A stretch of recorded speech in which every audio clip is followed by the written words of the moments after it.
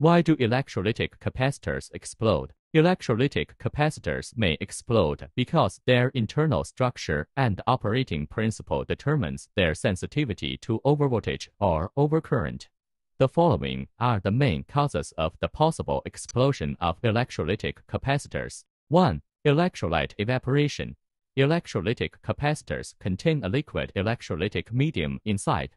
The electrolyte may evaporate when the capacitor is exposed to high temperatures for a long period of time, or when the inside of the capacitor heats up due to short circuit current or other reasons. The evaporation process can increase the internal pressure and cause the capacitor gas to rupture. 2. Insufficient electrolyte area. During the manufacturing process of capacitors, it is very important to add the right amount of electrolyte. Insufficient addition or loss during use can result in a capacitor insufficient internal electrolyte, increasing the risk of localized voltage concentration and temperature rise inside the capacitor, which in turn may cause an explosion. 3. Overvoltage. Electrolytic capacitors have a rated operating voltage range.